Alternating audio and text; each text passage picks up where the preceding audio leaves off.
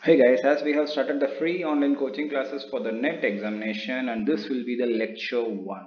And the topic for this lecture is the hypsography of the continents and oceanic floor. Okay, and you might be thinking that this heading will not come under geology. Actually, this heading comes under the oceanography. And obviously, if the question is asked in the NET examination, there is no any restriction for you to attend this question, that you can simply attend this question. There is no any problem. And for the geology portion, what I'm planning is I'm making videos for the geology portion in the JAM exam syllabus, and that also can be used for the NET coaching. And so what we are trying to do is we will work on other topics first, as you have geology background, as you did your BSc and MSc, and there will be questions from other headings also which you can attend and get marks. And reading other topic will give you confidence in the facing the examination. I hope this will certainly help you in clearing the NET exam. And you can check my lecture 1 in JAM classes, and there are few questions from that portion in the NET examination previous year questions, and these are the questions that have been asked that you can check. In December 2013 they have asked for the matching of the landforms and plate boundaries. In 2018 they are asked for the plate margin and type of volcanism. Like that, there are plenty of questions, and almost every year there is a question. This is a few which I come across.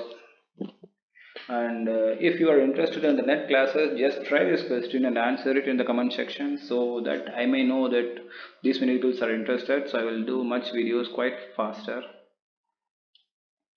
And for today's video, you can see we are in part B, that is also in the ocean atmospheric portion, and the topic is hypsography of continent and oceanic floor. Actually, the hypsography is the measure of land elevation from the mean sea level. The same thing is called as the bathymetry, when you are measuring from the mean sea level towards down deep. The hypsometric curve is a histogram or a cumulative distribution function of elevation of a geographical area. So this is an overall hypsography of the globe, and you can see that almost 70.8% of the land is covered by the ocean, and the average depth of the ocean is 3,729 meters, and 29.2 is covered by the land surface, and the average height is 840 meters. You can see the Mount Everest is the topmost, which is of 8,850 meters, and the Mariana Trench is the deepest, which is of 11,022 meters. Okay, so from this idea, you can get an idea that the topmost elevated region will come under the mountain, and the bottommost will be the trenches. And this is the overall distribution of land pattern in this. You can just find out which is prominent landform, right? And the heading is the continental margin. Actually, the continental margin, actually the submarine edge of the continental crust, distinguished from the relatively light and isolated high floating material in compared with the adjacent oceanic crust.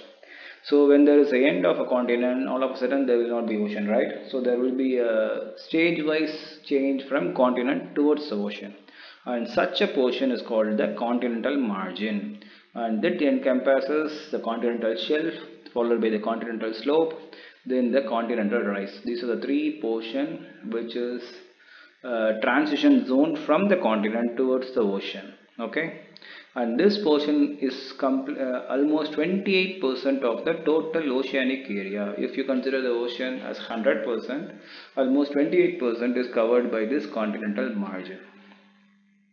And the continental shelf, that is the first thing that you come across when you leave a continent towards the ocean. That is submerged under an area of relatively shallow water known as the shelf sea. That is called so this portion of the sea is called the continental shelf sea, or simply called as shelf sea.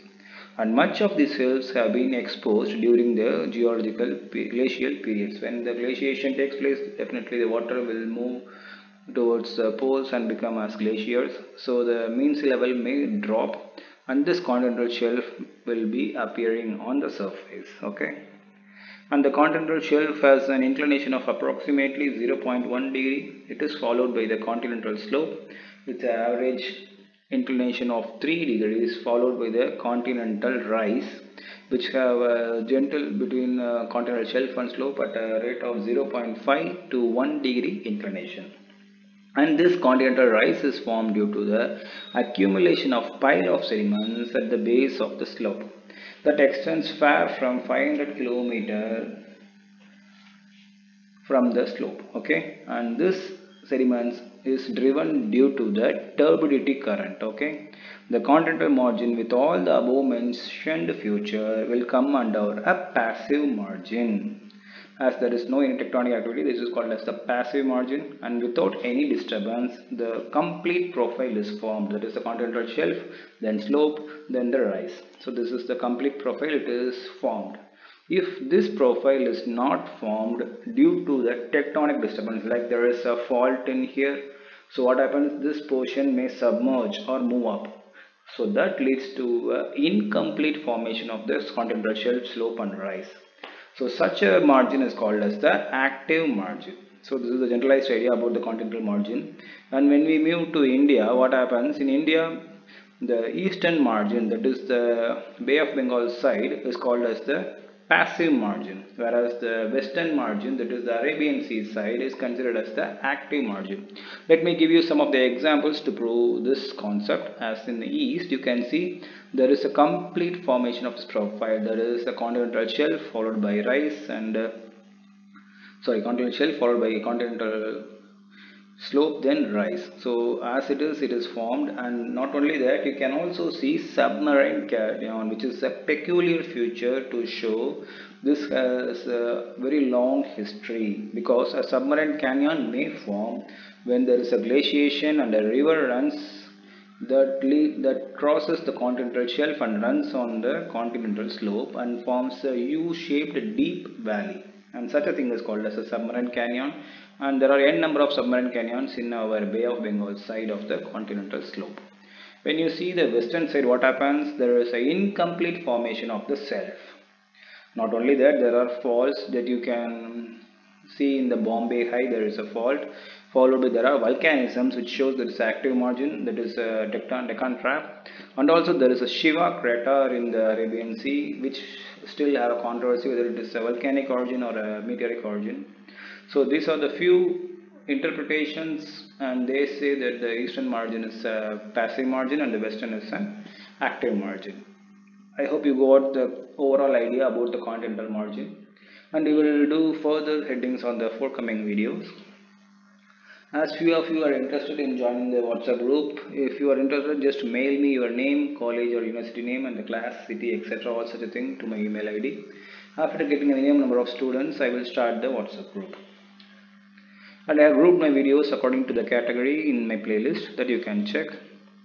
You can also connect with us by mail, Facebook and Instagram, and these are the links. You can also support us by like, share and subscribe. Thanks for watching. Have a great day.